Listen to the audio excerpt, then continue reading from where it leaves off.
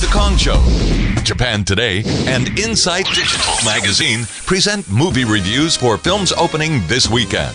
If you're in Japan, thinking about a movie this coming weekend, or if you're in another country, thinking about renting a movie, you'll want to listen to this as we have some very critical reviews by Metropolis film critic Don Morton. And that's Mr. Morton seated right there. Where are you, Don, and what are you sitting on?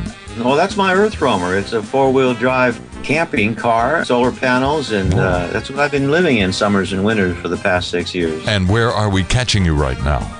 Right now, I'm in California's Silicon Valley, about a stone's throw away from where they're building the new Apple computer headquarters. All right, let's get right to the movies opening here in Japan this week, starting with this one called Exodus, Gods and Kings. Religious movie? What do you think? This is Ridley Scott's biblical action movie. It's visually stunning, as you might expect. However, the pace is lurching, the acting is uneven, there's huge gaps in the narrative, and it feels rushed even at 2.5 hours. And there's little emotional impact. And worst thing of all, when God appears, he's a bratty little kid. What do you mean by that? He's played by a 10-year-old actor, who's pouty little actor who says, I'm going to send plagues against Egypt, blah, blah, blah. So you mean we actually see God in this movie? We do. Wow. Yeah, God won't be happy. Okay, continue on. It's occasionally entertaining, but usually unintentionally. Did this movie remind you of Charlton Heston in The Ten Commandments? Well, it's inevitable that it does, because it's the story of Moses. But I also kept thinking about the Mel Brooks movie, The History of the World, Part 1, and I couldn't help but kind of chuckle a few times.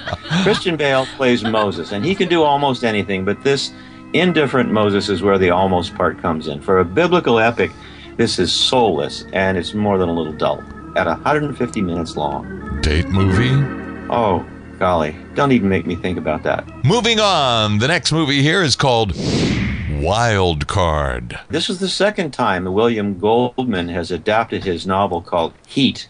He did it once before in 1986 and produced a clunker also called Heat, starring Burt Reynolds, and not to be confused with a much better 1995 Al Pacino Robert De Niro flick, also called Heat. Anyway, this time the rewrite is presumably to fit the material to Jason Statham's tough guy sensibilities. He plays a hardened Las Vegas bodyguard with a gambling problem, and he gets in trouble with the mob, and he bets all or nothing for his freedom, etc., etc. What's good about this movie? Well, there's a couple of very well choreographed samurai-style one-against-many fight scenes, but mostly it's a fairly forgettable pseudo-noir effort.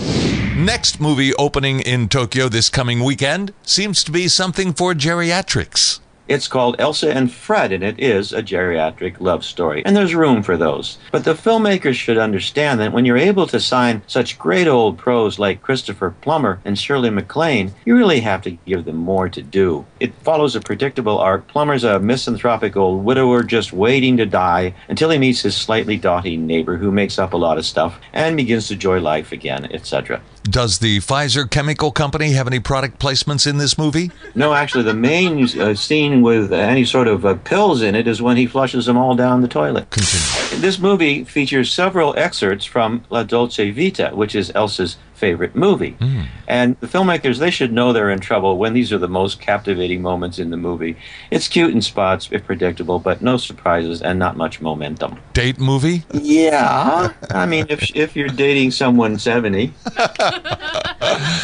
The next movie opening in Japan this coming weekend seems to be perfectly timed for the upcoming Super Bowl. It's called Draft Day, and it's about that day of the year when all the pro teams draft promising college players. It's an Ivan Reitman sports procedural, but it's for people who read the football news between seasons, people that are interested in all the front office wheelings and dealings and tradings. It's a low-key Kevin Costner is the perfect guy to play Cleveland Browns general manager Sonny Weaver. As the movie opens, Sonny is having a bad day. His legendary dad died a few weeks earlier. His office sports wonk girlfriend, played by Jennifer Garner, has just told him she's pregnant, and the NFL draft pick kicks off in 12 hours. The team owner, played by Frank Langella, wants a splashy Heisman Trophy winner as the first pick. The irritating head coach spits disagreement with everything Kevin says. Yeah, it's a little It's a little slow. It's the same time convoluted and simplistic. Call it Moneyball light.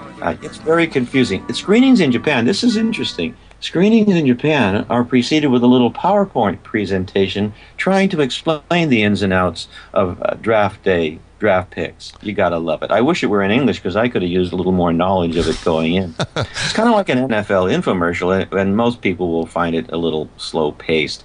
But it's genially diverting, and it finally gains a sense of urgency during the final 20 minutes. No sports are played. It's not a sports movie. It's a sports office movie. All right, the Oscars are going to be coming up very soon, Don. Do you have any picks you can tell us about?